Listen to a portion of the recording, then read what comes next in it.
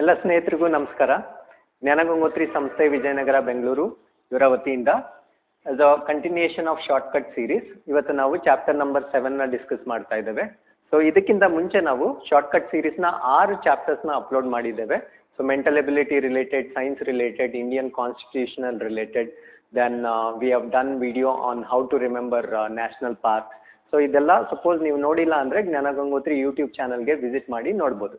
And previous shortcut ಸೀರೀಸಲ್ಲಿ ಅಂದರೆ chapter number 6 ಅಲ್ಲಿ ನಾನು Indian constitution parts of Indian constitution ಅಂದರೆ ಭಾರತ ಸಂವಿಧಾನದ ಭಾಗಗಳನ್ನು ಹೇಗೆ ನೆನಪಿನಲ್ಲಿ ಇಟ್ಕೊಳ್ಬೇಕು ಅನ್ನೋದ್ರ ಬಗ್ಗೆ ನಾನು ವಿಡಿಯೋ ಮಾಡಿದ್ದೆ. ಸೊ ಅದರ ಕಂಟಿನ್ಯೂಯೇಷನ್ ಅಂದರೆ ಪಾರ್ಟ್ಸ್ ಆದಮೇಲೆ ನೆಕ್ಸ್ಟ್ ಏನು ಬರುತ್ತೆ, ಆರ್ಟಿಕಲ್ಸ್ ಬರುತ್ತೆ ಅಥವಾ ವಿಧಿಗಳು ಬರುತ್ತೆ. ಸೊ ಅದರ್ ರಿಲೇಟೆಡ್ ವಿಡಿಯೋನ ನಾನು ಇವತ್ತು ಮಾಡ್ತಾ ಇದ್ದೀನಿ. ಅಂದರೆ how to remember the articles of Indian constitution very easily ಅನ್ನೋ ಟಾಪಿಕ್ ಮೇಲೆ ನಾನು ಡಿಸ್ಕಸ್ ಮಾಡ್ತಾ ಇದ್ದೀನಿ.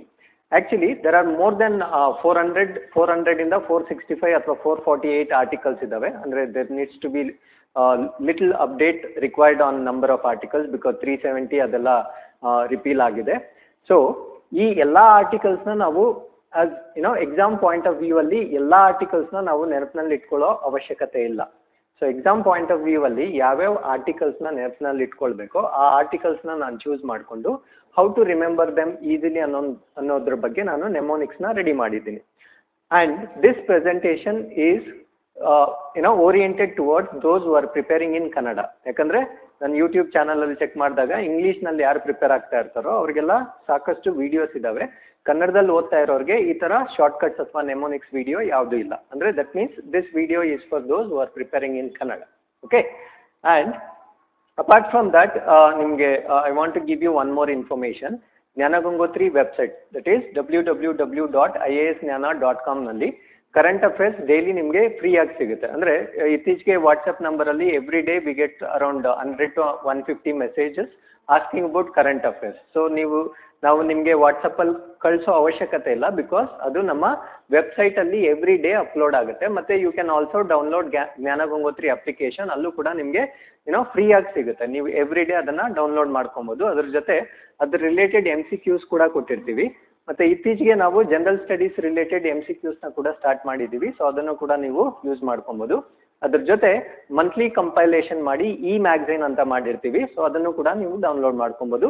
ಸೊ ನಾವು ಯಾವುದೇ ರೀತಿಯಾಗಿ ವಾಟ್ಸಪ್ ಮೂಲಕ ನಿಮಗೆ ಕಳಿಸೋದಿಲ್ಲ, ವೆಬ್ಸೈಟಲ್ಲಿ ನಿಮಗೆ ಅದು ಲಭ್ಯವಿರುತ್ತೆ. So having shed this, I can start with today's presentation about how to remember articles of Indian Constitution. So let's begin with the discussion today.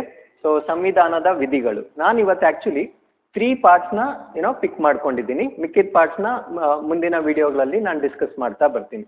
So part number 1 ನಿಮ್ಗಾಗಲೇ ಗೊತ್ತಿದೆ. ಸೊ ಪಾರ್ಟ್ ನಂಬರ್ 1ನಲ್ಲಿ ನಾವು ಒಕ್ಕೂಟ ಮತ್ತು ಅದರ ಭೂ ಪ್ರದೇಶಗಳ ಬಗ್ಗೆ ನಾವು ಚರ್ಚೆ ಮಾಡ್ತೀವಿ.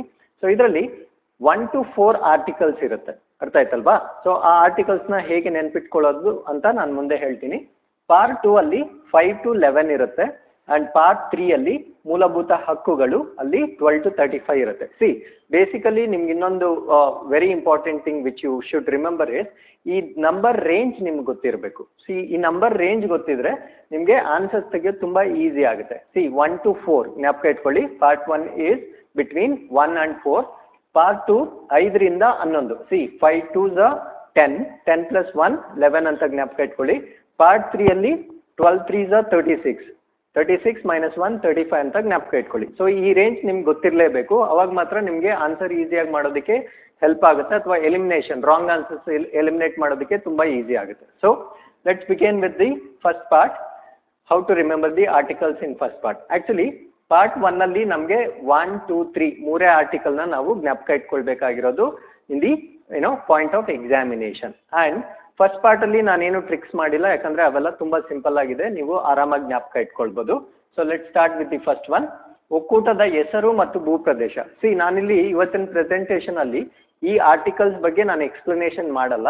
ಎಕ್ಸ್ಪ್ಲನೇಷನ್ ಮುಂದಿನ ವಿಡಿಯೋಸಲ್ಲಿ ಮಾಡ್ತೀನಿ. This is only to remember about the articles, that's all. Okay, I am not going to explain about each and every article. Okay, so article number 1 ಬಂದು ಒಕ್ಕೂಟದ ಹೆಸರು ಮತ್ತು ಭೂಪ್ರದೇಶದ ಬಗ್ಗೆ ಡಿಸ್ಕಸ್ ಆಗುತ್ತೆ. ಆರ್ಟಿಕಲ್ ನಂಬರ್ 2 ಅಲ್ಲಿ ಹೊಸ ರಾಜ್ಯಗಳ ಸ್ಥಾಪನೆ ಅಥವಾ ಸೇರ್ಪಡೆ ಇವೆರಡರ ಬಗ್ಗೆ ಮಾಹಿತಿ ಇರುತ್ತೆ. ಆ್ಯಂಡ್ ಆರ್ಟಿಕಲ್ ನಂಬರ್ 3 ಅಲ್ಲಿ ಹೊಸ ರಾಜ್ಯಗಳ ರಚನೆ ಮತ್ತು ಅಸ್ತಿತ್ವದಲ್ಲಿರುವ ರಾಜ್ಯಗಳ ಪ್ರದೇಶಗಳ ಗಡಿಗಳ ಅಥವಾ ಹೆಸರುಗಳ ಬದಲಾವಣೆ ಇರುತ್ತೆ. ಸೊ ಇದು 3 ನೀವು ಜ್ಞಾಪಕ ಇಟ್ಕೊಳ್ಬೇಕು as far as part 1 of the Indian constitution is concern. Okay, so part 2 ಇಂದ ನಾನು ನಿಮಗೆ ನೆಮೋನಿಕ್ಸ್ ಕೊಡ್ತಾ ಬರ್ತೀನಿ. C and also remember friends, ರೀಸೆಂಟಾಗಿ ಅಂದರೆ 2-3 ಡೇಸ್ ಹಿಂದೆ PSI ಎಕ್ಸಾಮ್ ಆಯಿತು, ನಿಮಗೆ 3 ಕ್ವೆಶನ್ ಬಂದಿರುತ್ತೆ ಆರ್ಟಿಕಲ್ಸ್ ರಿಲೇಟೆಡ್. ಸೊ ಅದರಿಂದ ಆರ್ಟಿಕಲ್ಸ್ನ ಯಾರು ಇಗ್ನೋರ್ ಮಾಡೋ ಹಾಗಿಲ್ಲ, ನೀವು ಖಂಡಿತ ಇದನ್ನು ಓದಲೇಬೇಕಾಗುತ್ತೆ. Okay, so let's go about part 2 of the Indian constitution. So ಅದನ್ನು ನಾವೇನಂತ ಕರಿತೀವಿ ಅಂದರೆ ಪೌರತ್ವ ಅಂತ ಕರಿತೀವಿ ಅಥವಾ ಸಿಟಿಸನ್ಶಿಪ್ ಅಂತ ಕರಿತೀವಿ. And range of the articles is in between 5 and 11. So ಇಲ್ಲಿ ನಾವು ನೆನಪಿನಲ್ಲಿ ಇಟ್ಕೊಳ್ಬೇಕಾಗಿರ್ತಕ್ಕಂಥ ಆರ್ಟಿಕಲ್ಸ್ ಯಾವ್ಯಾವು ಅಂದರೆ 5, 6, 7, 8, 9, 11. ನಾನು ಇದನ್ನ ಈಸಿಯಾಗಿ ಹೆಂಗೆ ಜ್ಞಾಪಕ ಇಟ್ಕೊಳ್ಳೋದು ಅನ್ನೋದನ್ನ ಈಗ ಹೇಳ್ತೀನಿ. Like part number 2 citizenship article number 5 ಅದನ್ನು ಹೇಗೆ ಜ್ಞಾಪಕ ಇಟ್ಕೊಳ್ಬೇಕಂದ್ರೆ, C look at this 5 looks like number alphabet S. So S ಥರನೇ ಕಾಣುತ್ತೆ. ಎಸ್ ಇಂದ ನೀವು ಸಂವಿಧಾನ ಅಂತ ಜ್ಞಾಪಕ ಇಟ್ಕೊಳ್ಬೇಕು. C one more very important thing, ಇದರಲ್ಲಿ ನಿಮಗೆ ಕೀವರ್ಡ್ ಗೊತ್ತಿರಬೇಕು. ಸಿ 5 to 11 ಅಂದರೆ ನಾವು ಯಾವಾಗಲೂ ಪೌರತ್ವದ ಬಗ್ಗೆನೇ ಮಾತಾಡ್ತಾ ಇರ್ತೀವಿ ಅಥವಾ ಸಿಟಿಸನ್ಶಿಪ್ ಬಗ್ಗೆನೇ ಮಾತಾಡ್ತಾ ಇರ್ತೀವಿ.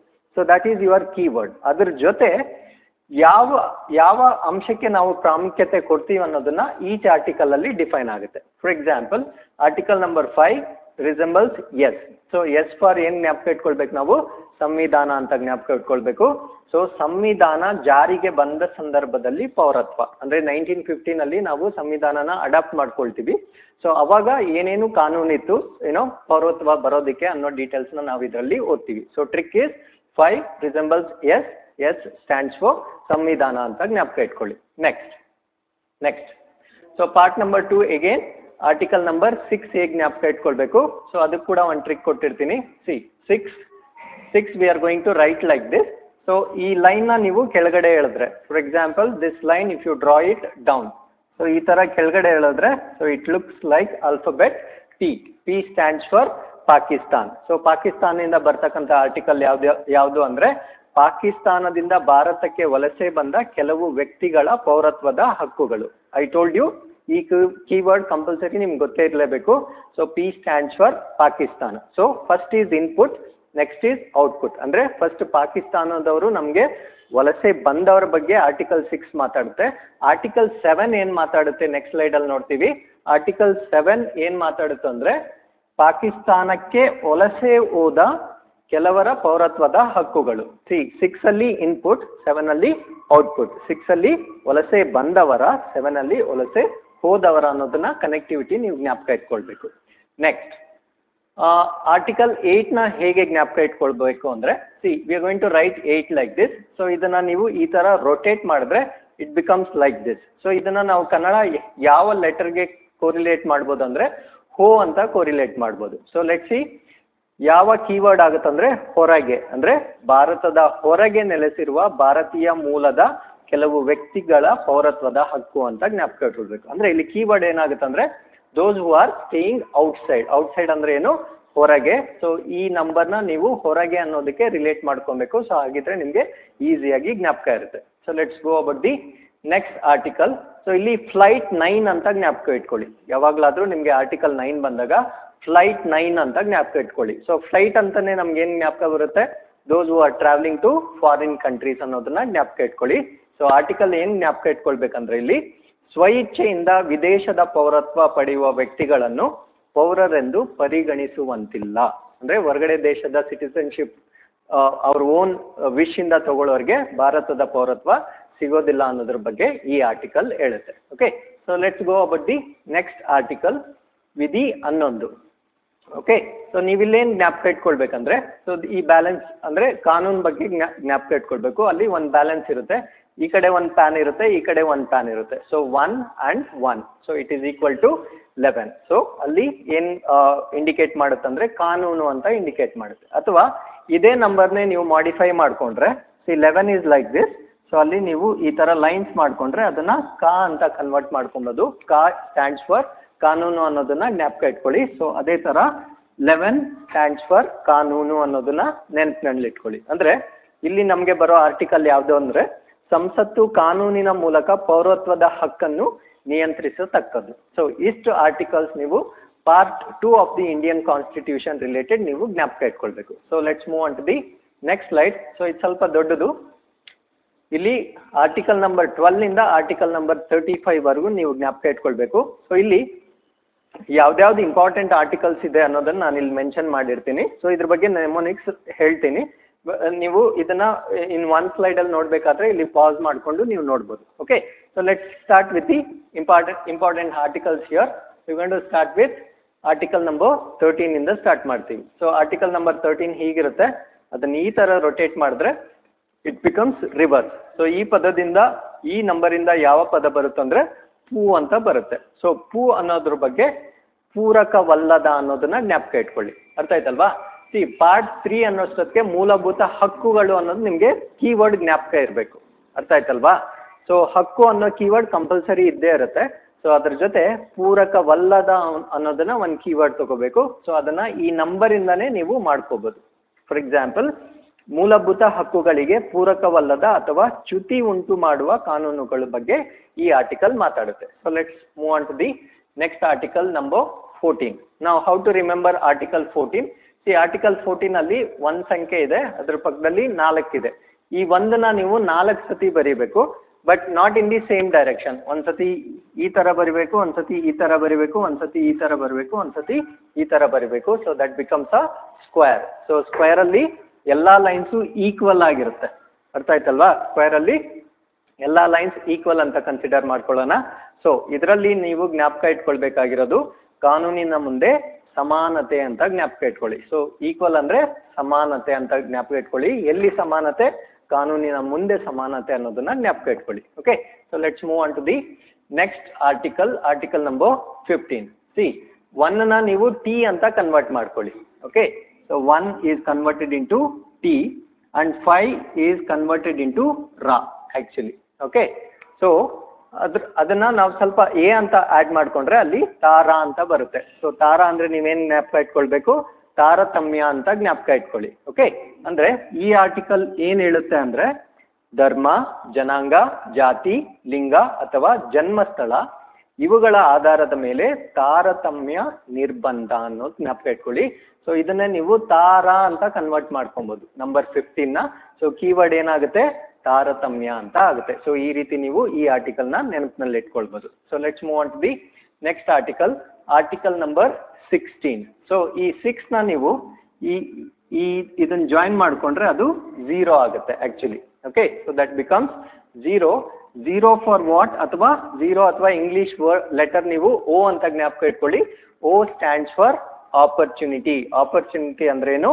ಅವಕಾಶ ಅನ್ನೋದನ್ನ ಜ್ಞಾಪಕ ಇಟ್ಕೊಳ್ಳಿ. ಅಂದ್ರೆ ಸಾರ್ವಜನಿಕ ನೇಮಕಾತಿ ವಿಷಯದಲ್ಲಿ ಸಮಾನ ಅವಕಾಶ ಇರಬೇಕು ಅನ್ನೋದ್ರ ಬಗ್ಗೆ article number 16 ಮಾತಾಡುತ್ತೆ. Okay, so let's move on to 17. Article 17 ಬರೋಷ್ಟೊತ್ತಿಗೆ ನಮಗೆ ಅಂಬೇಡ್ಕರ್ ಭಾವಚಿತ್ರ ನಮಗೆ ಜ್ಞಾಪಕ ಬರಬೇಕು. ಯಾಕೆ ಇದು ಜ್ಞಾಪಕ ಬರ್ಬೇಕಂತ ಹೇಳ್ತೀನಿ.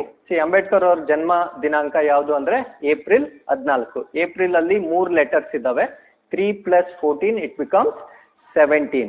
So Ambedkar is the first one actually he fought against discrimination. ಅಂದ್ರೆ ತಾರತಮ್ಯದ ಬಗ್ಗೆ ಅವರು ತುಂಬಾ ಫೈಟ್ ಮಾಡಿರ್ತಾರೆ. ಅಂದ್ರೆ ಈ article is related to something ಅಸ್ಪೃಶ್ಯತೆ, ಅಸ್ಪೃಶ್ಯತಾ ನಿವಾರಣೆ ಬಗ್ಗೆ ಮಾತಾಡುತ್ತೆ. That article belongs to article 17. So how to remember? April 14 ಜ್ಞಾಪಕ ಇಟ್ಕೊಳ್ಳಿ. So 14 + 3 it is 17. So that's how you can easily remember. Next, we'll go to article number 18. Now how to remember article number 18? See, this is number 1. This is the trophy. See, trophy ಯಾವ shape ಅಲ್ಲಿ ಇರುತ್ತೆ ಅಂದ್ರೆ usually it resembles number 8. ಅಂದ್ರೆ first prize and trophy is 8. So 18 ಅಂತ ಜ್ಞಾಪಕ ಇಟ್ಕೊಳ್ಳಿ. So ಅದರಿಂದ ಬರೋ ಆರ್ಟಿಕಲ್ ಯಾವುದು ಅಂದ್ರೆ ಬಿರುದುಗಳ ರದ್ದತಿ ಅಂತ ಜ್ಞಾಪಕ ಇಟ್ಕೊಳ್ಳಿ. ಬಿರುದು ಅಂದ್ರೆ it's a price. It looks like 8 and first prize 1 + 8 ಅಥವಾ 1 and 8 it becomes article number 18. So you should remember ಬಿರುದುಗಳ ರದ್ದತಿ ಅನ್ನೋದನ್ನ ಜ್ಞಾಪಕ ಇಟ್ಕೊಳ್ಳಿ. ಓಕೆ, ಸೊ ನೆಕ್ಸ್ಟ್ ಆರ್ಟಿಕಲ್ ಬಂದು article number 19. Okay, so article number 19 related ಈ ಇಮೇಜ್ ನ ಜ್ಞಾಪಕ ಇಟ್ಕೊಳ್ಬೇಕು. ಅಂದ್ರೆ ದಿಸ್ ಪರ್ಸನ್ ರಿಸೆಂಬಲ್ಸ್ ನಂಬರ್ 1. ಇದು ವಾಕಿಂಗ್ ಸ್ಟಿಕ್ ಅಲ್ವಾ? It looks like number 19. ಅಂದ್ರೆ ಇಲ್ಲಿ ಬರೋ ಆರ್ಟಿಕಲ್ ಯಾವುದು ಅಂದ್ರೆ ವಾಕ್ ಸ್ವಾತಂತ್ರ್ಯ ಅಂತ ಕರಿತೀವಿ. ಅಂದರೆ ವಾಕ್ ಅಂದರೆ ನಡೆದಾಡೋ ಸ್ವಾತಂತ್ರ್ಯ ಅಲ್ಲ, ನಾನು ನೆಮೋನಿಕ್ ಕೊಟ್ಟಿರೋದು ನಿಮಗೆ ಜ್ಞಾಪಕ ಇರೋದಕ್ಕೋಸ್ಕರ ಮಾತ್ರ. ವಾಕ್ ಸ್ವಾತಂತ್ರ್ಯ ಅಂದರೆ ಫ್ರೀಡಮ್ ಆಫ್ ಸ್ಪೀಚ್. ಸೊ ಈ ಆರ್ಟಿಕಲ್ ರಿಲೇಟೆಡ್ PSI ಸಿವಿಲ್ ಎಕ್ಸಾಮಲ್ಲಿ ಕ್ವೆಶನ್ ಬಂದಿತ್ತು. Okay, so it is related to journalism. Walk ಸ್ವಾತಂತ್ರ್ಯ ಹಾಗೂ ಇತರೆ ಸ್ವಾತಂತ್ರ್ಯಕ್ಕೆ ಸಂಬಂಧಿಸಿದ ಕೆಲವು ಹಕ್ಕುಗಳ ರಕ್ಷಣೆ ಅಂತ ಈ ಆರ್ಟಿಕಲ್ ಹೇಳುತ್ತೆ. Okay, so let's move on to the next article, article number 20. ನಾವು how to remember article number 20ನ ನೀವು 420 ಅಂತ ಜ್ಞಾಪಕ ಇಟ್ಕೊಳ್ಳಿ. 420 ಅನ್ನೋಷ್ಟಕ್ಕೆ ನಮ್ಮ ಮೈಂಡ್ಗೆ ಏನು ಬರುತ್ತೆ? ಅಪರಾಧ ಅಂತ ಬರುತ್ತೆ. ಸೊ ಈ article is related to something which is a crime. ಅಂದರೆ ಅಪರಾಧಗಳ ಬಗ್ಗೆ ಅಪರಾಧಿ ಎಂದು ನಿರ್ಣಯಿಸುವ ಸಂಬಂಧದಲ್ಲಿ ರಕ್ಷಣೆ ಅನ್ನೋದ್ರ ಬಗ್ಗೆ ಈ article ಮಾತಾಡುತ್ತೆ. So 40 is equal to 420. 420 ಅಂದರೆ ಅಪರಾಧ. ಸೊ ಈ ಥರ ನೀವು ಇದನ್ನ ಟೆಕ್ನಿಕಲಿ ಜ್ಞಾಪಕ ಇಟ್ಕೊಳ್ಬೋದು. So let's move on to the next article number 21. ನಾವು how to remember article number 21. So article number 21 ಬರೋಷ್ಟೊತ್ತಿಗೆ Indian marriage act ಹೊರಟೋಗಿ, so ಪುರುಷರಿಗೆ ಲೀಗಲ್ ಆಗಿ ಮ್ಯಾರೇಜ್ ಆಗೋದಕ್ಕೆ ಎಷ್ಟು ವಯಸ್ಸಾಗಿರಬೇಕು? 21 ಆಗಿರಬೇಕು. ಮಹಿಳೆಯರಿಗೆ 18 ಆಗಿರಬೇಕು. So you just remember with respect to men only. So it is 21. ಅಂದರೆ ಅವರಿಗೆ ವೈಯಕ್ತಿಕ ಸ್ವಾತಂತ್ರ್ಯ ಬಂದಿರುತ್ತೆ. ಸೊ ಅವಾಗ ಮಾತ್ರ ಅವರು ಮ್ಯಾರೇಜ್ ಆಗೋದಕ್ಕೆ ಎಲಿಜಿಬಲ್ ಇರ್ತಾರೆ ಅನ್ನೋದನ್ನ ಜ್ಞಾಪಕ ಇಟ್ಕೊಳ್ಳಿ. ಅಂದರೆ ಇಲ್ಲಿ ಕೀವರ್ಡ್ ಬಂದು ವೈಯಕ್ತಿಕ ಸ್ವಾತಂತ್ರ್ಯ. ಸೊ ವೈಯಕ್ತಿಕ ಸ್ವಾತಂತ್ರ್ಯ ಮೆನ್ಗೆ ಯಾವಾಗ ಸಿಗುತ್ತೆ ಇಂಡಿಯಾದಲ್ಲಿ? At 21 years. ಸೊ ಆರ್ಟಿಕಲ್ 21 ಅನ್ನೋದನ್ನ ನೀವು ಇದ್ರ ಜೊತೆ ಜ್ಞಾಪಕ ಇಟ್ಕೊಳ್ಬೇಕು. ಸೊ ಇಟ್ ಈಸ್ ಜೀವ ಮತ್ತು ವೈಯಕ್ತಿಕ ಸ್ವಾತಂತ್ರ್ಯ ರಕ್ಷಣೆ ಅನ್ನೋದ್ರ ಬಗ್ಗೆ ಮಾತಾಡುತ್ತೆ. So let's move on to the next article 21A. 21A ಬರ್ತಾನೆ ನಮ್ಮ ಮೈಂಡಿಗೆ ಬರಬೇಕಾಗಿರೋ image child who is reading. ಇಲ್ಲಿ ನೋಡಿ 21A ಆರ್ಟಿಕಲ್ ಹಿಂಗಿರುತ್ತೆ, ಅದನ್ನ ಸ್ವಲ್ಪ ರಿವರ್ಸ್ ಓದ್ಕೊಳ್ಳಿ. A for ABCD, apple 1 2 3. ಅಂದರೆ ಅದನ್ನ ಯಾವಾಗ ಯೂಸ್ ಮಾಡ್ತೀವಿ? ನಾವು ಎಜುಕೇಷನ್ ಅಥವಾ ಎಜುಕೇಷನ್ ನೀಡೋ ಟೈಮಲ್ಲಿ ಯೂಸ್ ಮಾಡ್ತೀವಿ. ಅಂದರೆ when we start giving education. So A for apple 1 2 3 is what we are going to learn. So that resembles what? ಶಿಕ್ಷಣ ಅಥವಾ ಎಜುಕೇಷನ್. ಸೊ ಆರ್ಟಿಕಲ್ 21A ಏನರ ಬಗ್ಗೆ ಮಾತಾಡುತ್ತಂದ್ರೆ ಶಿಕ್ಷಣ ಒಂದು ಮೂಲಭೂತ ಹಕ್ಕು 6ರಿಂದ 14 ವರ್ಷ ವಯಸ್ಸಿನ ಮಕ್ಕಳಿಗೆ ಅನ್ನೋದ್ರ ಬಗ್ಗೆ ಮಾತಾಡುತ್ತೆ. ಅರ್ಥ ಆಯ್ತಲ್ವಾ? ಅಂದರೆ ಈ ಆರ್ಟಿಕಲ್ ಒಂದು ಸ್ವಲ್ಪ reverse ಆಂಗಲಲ್ಲಿ ಓದ್ಕೋಬೇಕು. Starting from A 1 2 3 it goes on like that. Okay, so this is how you can remember this particular article. Next, article number 22. So you can see there are two numbers, both are 2. So how to remember ಅಂದರೆ ಯಾರನ್ನಾದ್ರೂ ಜೈಲ್ಗೆ ಹಾಕಿದ್ರೆ ಅವರು 2 ಕೈಯಲ್ಲಿ 2 ಕಂಬಿ ಇಟ್ಕೊಂಡಿರ್ತಾರೆ. ಅಂದರೆ there are 2 hands and there are 2 beams. ಅರ್ಥ ಆಯ್ತಲ್ವಾ? ಅಥವಾ ಯಾರಿಗಾದ್ರೂ ಬೇಡಿ ಹಾಕಿದ್ರೆ 2 ಕೈ ಇರುತ್ತೆ ಅಥವಾ 2 ಕಪ್ಸ್ ಇರುತ್ತೆ ಅಥವಾ ಬೇಡಿಗಳಿರುತ್ತೆ. ಸೊ 2 ಕೈ ಬಂದು 2 ನಂಬರ್ ಆಗುತ್ತೆ, ಬೇಡಿ ಬಂದು 2 ನಂಬರ್ ಆಗುತ್ತೆ. ಅಂದರೆ ಇದು ಕೂಡ ಇದರ ರಿಲೇಟೆಡ್ ಆರ್ಟಿಕಲ್ಲೇ ಆಗಿರುತ್ತೆ. So look at this. ಕೆಲವು ಪ್ರಕರಣಗಳಲ್ಲಿ ಬಂಧನ. ಸೊ ಯು ಕ್ಯಾನ್ ಸಿ ಬಂಧನ ಮತ್ತು ಸೆರೆವಾಸದ ವಿರುದ್ಧ ರಕ್ಷಣೆ. ಸೆರೆವಾಸದ ವಿರುದ್ಧ ರಕ್ಷಣೆ. So it's very simple. 2 hands 2 cups ಅಥವಾ 2 hands 2 beams of the jail. So ಅದನ್ನ ಜ್ಞಾಪಕ ಇಟ್ಕೊಂಡ್ರೆ ನಿಮಗೆ ಈ ಆರ್ಟಿಕಲ್ ತುಂಬ ಈಸಿಯಾಗಿ ಜ್ಞಾಪಕ ಇರುತ್ತೆ. So let's move on to the next article. Article number 23 actually. So ಇದು ಟೈಪಿಂಗ್ ಮಿಸ್ಟೇಕ್ ಆಗಿದೆ. I am talking about article number 23. ಜ್ಞಾಪಕ ಇಟ್ಕೊಳ್ಳಿ. ಸೊ 3ನ ಏನು ಮಾಡಬೇಕಂದ್ರೆ ನೀವು 3ನ ರೊಟೇಟ್ ಮಾಡಬೇಕು. ಸೊ 3ನ ರೊಟೇಟ್ ಮಾಡಿದ್ರೆ ಅದೇನಾಗುತ್ತೆ? 2 ಆಗುತ್ತೆ. 3 ಇರೋದೇನಾಗುತ್ತೆ? M. ಅಂದರೆ 2M ಅನ್ನೋದನ್ನ ಜ್ಞಾಪಕ ಇಟ್ಕೊಳ್ಳಿ. 2M ಇಂದ ನಿಮಗೆ ಜ್ಞಾಪಕ ಇರಬೇಕಾಗಿರೋ ವರ್ಡ್ ಯಾವುದು ಅಂದರೆ ಮಾನವರ ಮಾರಾಟ.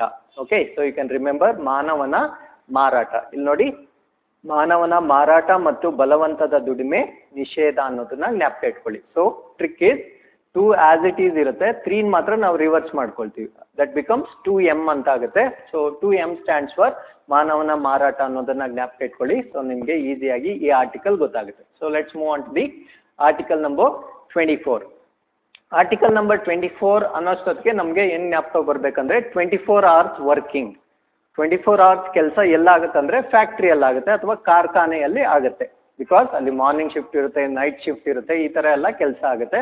ಸೊ ಅದಕ್ಕೆ ನಾವು ಕಾರ್ಖಾನೆ ಅನ್ನೋದನ್ನ ಜ್ಞಾಪಕ ಇಟ್ಕೊಳ್ಬೇಕು. So key point is 24 hours ಕೆಲಸ ನಡೆಯುತ್ತೆ ಅನ್ನೋದನ್ನ ಜ್ಞಾಪಕ ಇಟ್ಕೊಳ್ಳಿ. ಸೊ ಕಾರ್ಖಾನೆ ಹಾಗೂ ಇತರೆ ಅಪಾಯಕಾರಿ ಸ್ಥಳಗಳಲ್ಲಿ ಮಕ್ಕಳನ್ನು ನೇಮಕ ಮಾಡುವುದರ ನಿಷೇಧ ಅನ್ನೋದನ್ನ ಜ್ಞಾಪಕ ಇಟ್ಕೊಳ್ಬೇಕು. It's a very simple trick to remember. So let's move on to next article. Next article ನಾನು 25ರಿಂದ 28 ಒಟ್ಟಿಗೆ ಸೇರಿಸಿ ಹೇಳ್ತೀನಿ. ಬಿಕಾಸ್ ಇದೆಲ್ಲ ಸಮಥಿಂಗ್ ರಿಲೇಟಿವ್ 1 ಪರ್ಟಿಕ್ಯುಲರ್ ಸಿಸ್ಟಮ್ ಇರುತ್ತೆ.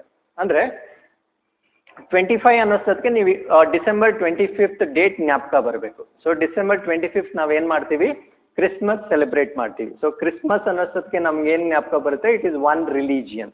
ಸೊ ರಿಲಿಜಿಯನ್ ಅನ್ನೋಷ್ಟೊತ್ತಿಗೆ ನಮ್ಗೆ ಏನು ಜ್ಞಾಪಕ ಬರಬೇಕು, ಧರ್ಮ ಅನ್ನೋದು ಜ್ಞಾಪಕ ಬರಬೇಕು. ಅಂದರೆ ಆರ್ಟಿಕಲ್ ನಂಬರ್ 25ರಿಂದ 28 ಧರ್ಮದ ಬಗ್ಗೆ ಮಾತಾಡುತ್ತೆ. Not only Christian religion, I am giving you an example to remember. It could be any religion. ಅರ್ಥ ಆಯ್ತಲ್ವಾ? ಸೊ 25ರಿಂದ 28 ಏನದ್ರ ಬಗ್ಗೆ ಮಾತಾಡುತ್ತಂದ್ರೆ ರಿಲಿಜಿಯನ್ ಅಥವಾ ಧರ್ಮದ ಬಗ್ಗೆ ಮಾತಾಡುತ್ತೆ. So key point is December 25th Christmas day ಅನ್ನೋದನ್ನ ಜ್ಞಾಪಕ ಇಟ್ಕೊಳ್ಳಿ. So let see. ಸೊ 25 ಏನಿದೆ, ಧರ್ಮವನ್ನು ಪಾಲಿಸುವ, ಆಚರಿಸುವ ಮತ್ತು ಪ್ರಚಾರ ಮಾಡೋದು. 26 ಏನು ಬರುತ್ತೆ, ಧರ್ಮವನ್ನು ನಿರ್ವಹಿಸುವುದು. 27 ಏನು ಬರುತ್ತೆ, ಧರ್ಮ ದಟ್ಸ್ ಅಗೇನ್ ರಿಲಿಜಿಯನ್ ರಿಲೇಟೆಡ್, ತೆರಿಗೆ ಪಾವತಿ ಬರುತ್ತೆ. 28 ಏನು ಬರುತ್ತೆ, ಶೈಕ್ಷಣಿಕ ಸಂಸ್ಥೆ, ಅಂದರೆ ರಿಲಿಜಿಯನ್ ರಿಲೇಟೆಡ್ ಶೈಕ್ಷಣಿಕ ಸಂಸ್ಥೆ ಅಂತ ಬರುತ್ತೆ. So just remember 25 to 21, 28 is related to religion in the Indian Constitution. So ಇದನ್ನು ಸ್ವಲ್ಪ ಎಲಾಬ್ರೇಟ್ ಮಾಡಿಬಿಡ್ತೀನಿ in the next slide. So 25th ಸಾಕ್ಷಿ ಸ್ವಾತಂತ್ರ್ಯ ಮತ್ತು ಒಂದು ಧರ್ಮವನ್ನು ಪಾಲಿಸುವ, ಆಚರಿಸುವ ಮತ್ತು ಪ್ರಚಾರ ಮಾಡುವ ಸ್ವಾತಂತ್ರ್ಯ. ಸೊ ಕೀವರ್ಡ್ ಯಾವುದು, ಧರ್ಮ. ನೆಕ್ಸ್ಟ್ ಆರ್ಟಿಕಲ್ ನಂಬರ್ 26 ಅಗೇನ್ ಧಾರ್ಮಿಕ ವಿಷಯಗಳನ್ನು ನಿರ್ವಹಿಸುವ ಸ್ವಾತಂತ್ರ್ಯ, ಅಂದರೆ ನಿರ್ವಹಣೆ ಅನ್ನೋದು ಜ್ಞಾಪಕ ಇಟ್ಕೊಂಡಿರಿ 26 ಅಲ್ಲಿ. ಅದಾದ್ಮೇಲೆ ಯಾವುದೇ ನಿರ್ದಿಷ್ಟ ಧರ್ಮವನ್ನು ಪ್ರೋತ್ಸಾಹಿಸಲು ತೆರಿಗೆ ಪಾವತಿ ಮಾಡುವುದಕ್ಕೆ ಸಂಬಂಧಿಸಿದ ಸ್ವಾತಂತ್ರ್ಯ. ಅದಾದ್ಮೇಲೆ 28 ಕೆಲವು ಶೈಕ್ಷಣಿಕ ಸಂಸ್ಥೆಗಳಲ್ಲಿ ಧಾರ್ಮಿಕ ಬೋಧನೆಗೆ ಅಥವಾ ಧಾರ್ಮಿಕ ಪೂಜೆಗೆ ಹಾಜರಾಗುವುದಕ್ಕೆ ಸಂಬಂಧಿಸಿದ ಸ್ವಾತಂತ್ರ್ಯ ಅನ್ನೋದನ್ನ ಜ್ಞಾಪಕ ಇಟ್ಕೊಳ್ಳಿ. So article 25 to 28 always talks about ಧರ್ಮ. ಓಕೆ, ಸೊ ಅದನ್ನೊಂದನ್ನ ಜ್ಞಾಪಕ ಇಟ್ಕೊಳ್ಳಿ. ನೆಕ್ಸ್ಟ್ 28 ಆದಮೇಲೆ 29. 29 ರಿಲೇಟೆಡ್ ನಾನೊಂದು, ದಿಸ್ ಇಸ್ ನಂಬರ್ 9 ಅಲ್ವಾ? ಸೊ ನೀವು ಅದನ್ನು ರಿವರ್ಸ್ ಜ್ಞಾಪಕ ಇಟ್ಕೊಳ್ಬೇಕು. ಸಿಕ್ಸ್ ಅಂತ ಜ್ಞಾಪಕ ಇಟ್ಕೊಳ್ಳಿ. ಸಿಖ್ ಅಂದ್ರೆ ಏನು, Sikh is again minority in India, ಅಂದರೆ ಅಲ್ಪಸಂಖ್ಯಾತರು ಅನ್ನೋದನ್ನ ಜ್ಞಾಪಕ ಇಟ್ಕೊಳ್ಳಿ. ಸಿಖ್ ಅಂದರೆ ಸಿಖ್ ಧರ್ಮ. ಸೊ ಅಲ್ಪಸಂಖ್ಯಾತರು ಅಂತ ಜ್ಞಾಪಕ ಇಟ್ಕೊಳ್ಳಿ. ಸೊ ಇಲ್ಲಿ ಬರೋ ಆರ್ಟಿಕಲ್ ಯಾವುದು ಅಂದರೆ ಏನೋ ಅಲ್ಪಸಂಖ್ಯಾತರ ಹಿತಾಸಕ್ತಿ ಸಂರಕ್ಷಣೆ ಅನ್ನೋದನ್ನ ಜ್ಞಾಪಕ ಇಟ್ಕೊಳ್ಳಿ. ಅರ್ಥ ಆಯ್ತಲ್ವಾ? ಆ್ಯಂಡ್ 29, 30 ಎರಡೂ ಕೂಡ ಇದರ ರಿಲೇಟೆಡೇ ಬರುತ್ತೆ, ಅಂದರೆ ಅಲ್ಪಸಂಖ್ಯಾತರ ರಿಲೇಟೆಡೇ ಬರುತ್ತೆ. ಸೊ ಆ ಥರ ಕನೆಕ್ಟಿವಿಟಿ ಇಟ್ಕೊಳ್ಳಿ. 29, 30 ಈಸ್ ರಿಲೇಟೆಡ್ ಟು ಮೈನಾರಿಟೀಸ್. ಅರ್ಥ ಆಯ್ತಲ್ವಾ? ನೆಕ್ಸ್ಟ್ ವಿಲ್ ಸಿ 30 ಏನು ಹೇಳುತ್ತಂದ್ರೆ ಶೈಕ್ಷಣಿಕ ಸಂಸ್ಥೆಗಳನ್ನು ಸ್ಥಾಪಿಸುವ ಮತ್ತು ನಿರ್ವಹಿಸುವ ಅಲ್ಪಸಂಖ್ಯಾತರ ಹಕ್ಕು. So just remember 29, 30 is related to minority ಅನ್ನೋದನ್ನ ಜ್ಞಾಪಕ ಇಟ್ಕೊಳ್ಳಿ. ಅರ್ಥ ಆಯ್ತಲ್ವಾ? Let's move on to the next 32. So ಈ 32 ಏನು ಮಾಡಬೇಕಂದ್ರೆ 2 ಮುಂಚೆ ಒಂದು ಲೈನ್ ಹಾಕಬೇಕು. ಅದೇನಾಗುತ್ತೆ, ಇಂಗ್ಲೀಷ್ ಲೆಟರ್ R ಆಗುತ್ತೆ. ಸೊ ಇದನ್ನ ಇನ್ನೊಂದು 3 ಬರಿಬೇಕು. 3ನ ಏನು ಬರಬೇಕಂದ್ರೆ ರಿವರ್ಸ್ ಬರಿಬೇಕು. ಇದಕ್ಕೆ ಹಿಂಗೆ ಹಾಕಿದ್ರೆ ಟ ಅಂತ ಆಗುತ್ತೆ. What you should remember is writ ಅಂತ ಜ್ಞಾಪಕ ಇಟ್ಕೊಳ್ಳಿ. ಅರ್ಥ ಆಯ್ತಲ್ವಾ? ಸೊ ರಿಟ್ ಅಂತ ಜ್ಞಾಪಕ ಇಟ್ಕೊಂಡ್ರೆ ನಿಮಗೆ ಆನ್ಸರ್ ಸಿಗುತ್ತೆ. Okay, so I have given it in better representation. So RI ಅದಾದ್ಮೇಲೆ ಟ. ಸೊ ರಿಟ್ ಅನ್ನೋದು ಜ್ಞಾಪಕ ಇಟ್ಕೊಳ್ಳಿ. ಅಂದರೆ article 32 ಆಗಬೇಕದು actually. So 32 is related to writ. So ಇದನ್ನು ಇಗ್ನೋರ್ ಮಾಡಿ. So I am talking about article 32. So let's see. ರಿಟ್ಗಳನ್ನು ಒಳಗೊಂಡಂತೆ ಮೂಲಭೂತ ಹಕ್ಕುಗಳನ್ನು ಅನುಷ್ಠಾನಗೊಳಿಸುವುದಕ್ಕೆ ಸಂಬಂಧಿಸಿದ ಪರಿಹಾರಗಳು ಅನ್ನೋದನ್ನ ಜ್ಞಾಪಕ ಇಟ್ಕೊಳ್ಳಿ. So this is about article number 32.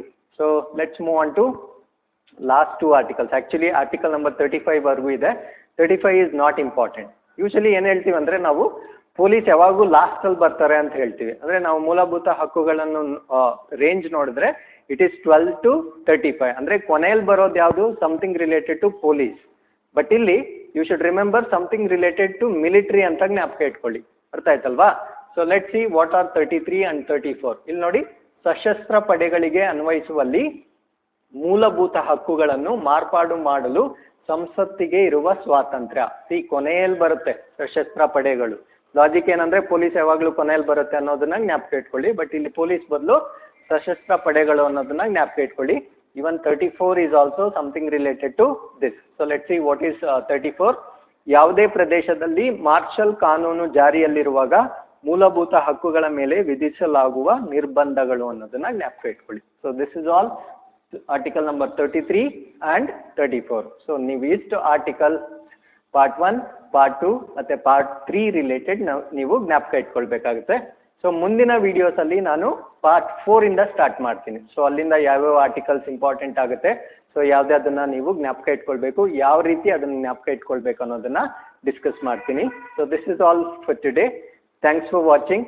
ಮುಂದಿನ ವಿಡಿಯೋಸಲ್ಲಿ I will meet you again. Thank you. ನಮಸ್ಕಾರ.